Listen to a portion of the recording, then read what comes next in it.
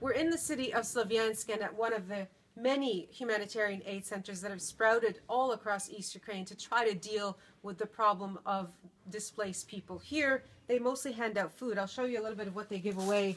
These bags for families. They have bags of pasta, some canned goods, to try to just bridge people through this difficult period as they wait to see what happens before the fighting ends. This is supposed to be ceasefire time, but we're told by the people here that they have seen a disproportionate number from the town of Debaltseve.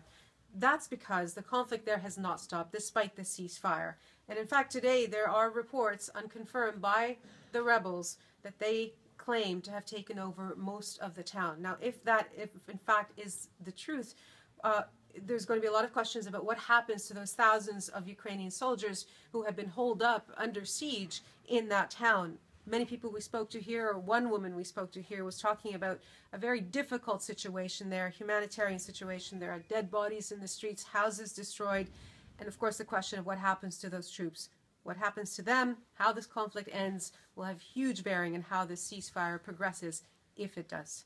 Nahlah, CBC News in Slovyansk, East Ukraine.